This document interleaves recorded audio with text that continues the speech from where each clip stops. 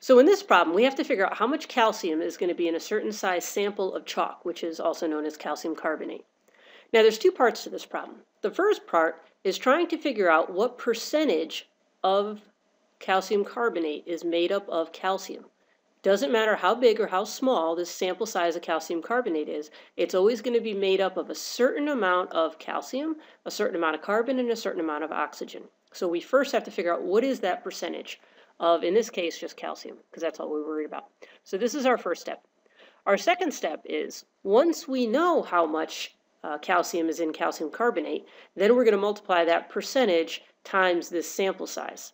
But we're going to worry about that later. So for now, ignore this information. Just worry about figuring out the percentage of calcium. Let's do this first, and then we'll do this second. So our formula is calcium carbonate. And we can use this formula to figure out the molar mass of this total compound. So calcium, if we look at the formula, there's an imaginary 1 there. Carbon, again, there's no subscript after it, so it's an imaginary 1. And oxygen, we see this 3. So there's 3 oxygens. So calcium, if we look on the periodic table, has a molar mass of 40.1 grams. So 40.1 times 1 is still 40.1. Carbon, if we look on the periodic table, has a molar mass of 12 grams. 1 times 12 is still 12. And if we look at oxygen on the periodic table, it's 16 grams. 3 times 16 is 48 grams. So if we add all of this up, we come up with a molar mass of 100.1 grams. This is our total. So if we had 1 mole of calcium carbonate, it would have a mass of 100.1 grams.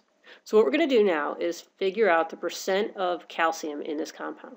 So we take the mass that's calcium, 40.1, and we divide it by the whole thing, 100.1. Oops, 100.1. And if we do that, multiply it by 100, of course. If we do that, we realize 40.1 divided by 100.1 times 100, these numbers basically cancel out. And it comes out to 40.1% calcium. So again, it doesn't matter if you have an unbelievably tiny sample or a huge sample of calcium carbonate, it's still always going to be made up of 40.1% calcium. Now let's take that into consideration and let's use this bit of information now. We know that no matter how big or how small, it's 40.1% calcium. We know exactly how big or how small it is. We know it's going to be 24.5%.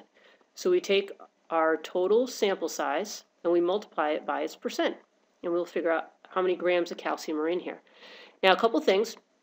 Whenever you have a percent and you're trying to do some math, you want to get rid of the percent sign and you want to divide by 100. Move that decimal point over.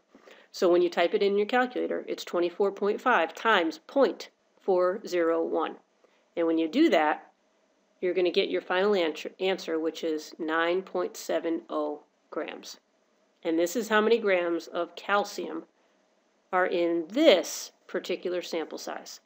Now remember, if that sample size is bigger or smaller, this amount will change, the amount of calcium in there, but the percentage will always stay the same.